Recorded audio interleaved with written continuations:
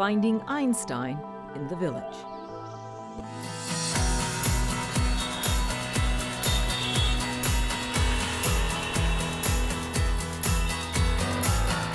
We hitch a ride for a journey like no other.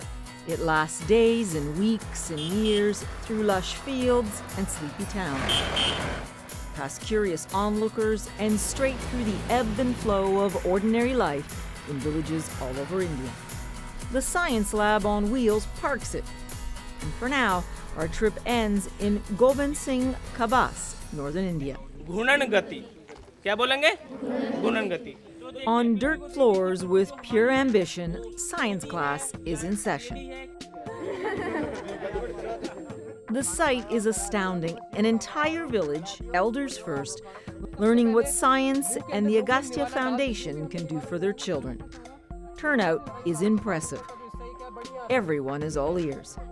As an army of educators equipped with knowledge and passion teach science to people in places that hardly ever get to experience the touch, sound, and feel of a science lab. You want me to get green? Green.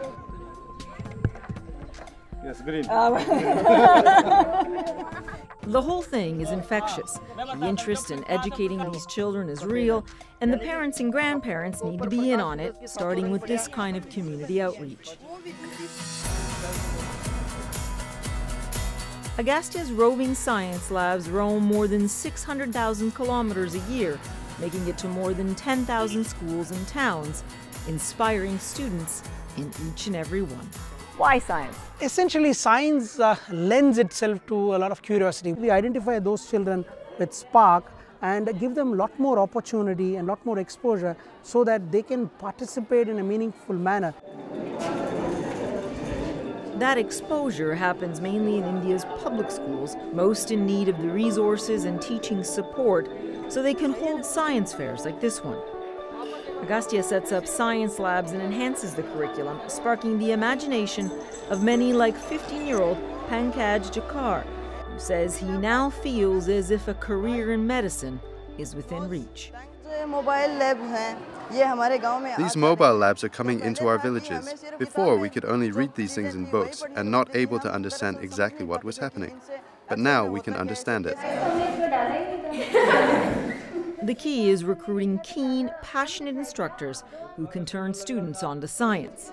If I am changing their mind in a positive manner, then I'm doing a great work. They work on the models, they see how it is working. They see science in action. Yeah. They are coming with new ideas. Their confidence is increasing. There is an abiding belief underpinning what you see here. That if impoverished children in rural India can be inspired by science, it will change their country's destiny for the better. Paula Newton, CNN, Gobind Singh Kabas, India.